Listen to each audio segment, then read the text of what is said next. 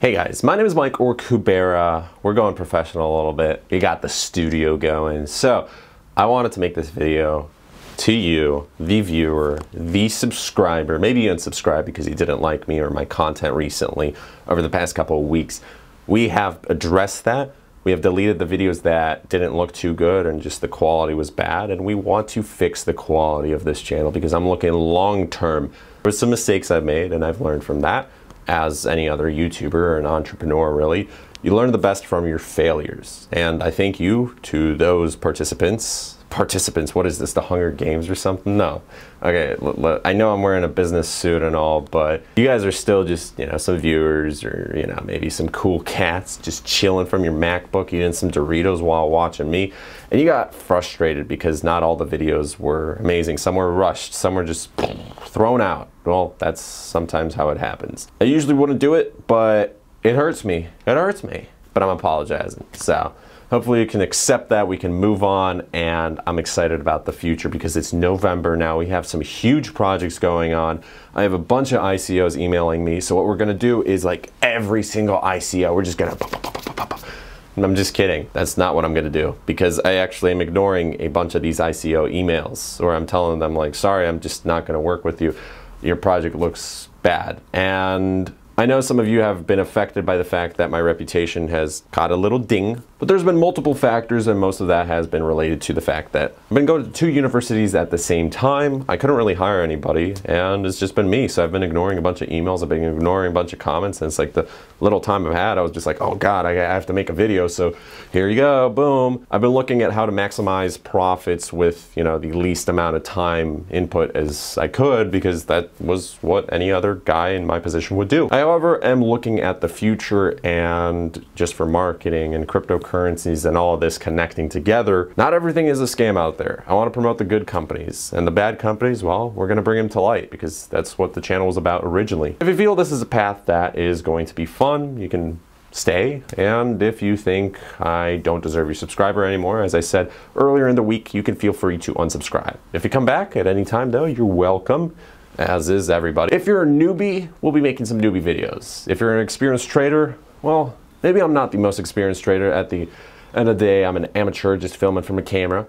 Even though everything's kind of upgrading slowly, the quality, I'm investing a little bit more time, a little bit more money, and I'm excited about the future. I will try and share what I can with you, and if you learn from other YouTubers, fantastic, because just remember, we're all biased. Every single one of us makes mistakes, and it's best to call them out, but also to kind of go with it because it's not like everybody's perfect. As an investor in cryptocurrencies, you're also at fault too if you decide to invest based off of one decision from one crypto YouTuber. Now, of course, I've never made individual calls like, hey, you should invest here and invest there because that's just silly, but there are some crypto YouTubers like that, and they're getting some heat in their comments as well. So what's going on with that? Well, if you're investing just based off of one decision alone, well, you should probably look into other sources. So you're able to just kind of correlate everything, see if it actually makes sense or if it's just a bunch of, can't say the word because we still have to be kid friendly, but you know what I meant. Anyways, oh my goodness. Aren't you a little worried about Bitcoin's crash? Da, da, da, da, da, da.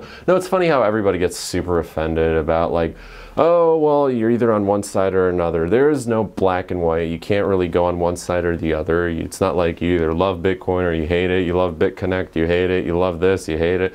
It's like, well, whatever you have to do to make a little bit of money here, you invest it for the best over there. It's like every single person out there is a little bit unnerved, but they're also excited. It's just this weird energy and they don't know what they're doing, but they think they know what they're doing and they just want to try their best. I think every single one of us tries, and at the end of the day, that's all that matters. So in closing, regarding the ICOs, regarding sponsorships, regarding what's going on into the future, I'm looking back at the past, and some of the ICOs that I promoted actually did extremely well. Others still have moved their dates back a little bit and things are looking decent. We'll see how those go. And once all have done their little thing, I will like to review and see what we've learned from that, whether people actually made money. I'm happy that some people made money from the projects that actually did do well, like VibeHub and all the others. Most likely I'll have to hire some staff pretty soon over the next couple of weeks because I'm just not able to respond to any comments, any messages, any emails, and it's just gonna take things to a new level when I have an assistant. As for the future, I will only be working with companies that I truly support as well. For example, with IndaHash, I am investing my own money. I'm taking their own tokens. I actually went to visit the headquarters, and there's a difference between that and doing a Skype call. Of course, not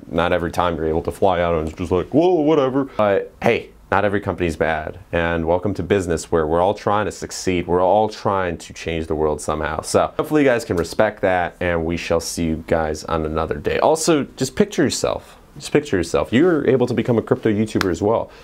You're able to do this. You're actually able to beat me. You're able to beat every single person if you want. But most of you probably won't because that's just how it is. But maybe that one person watching out there in the crowd.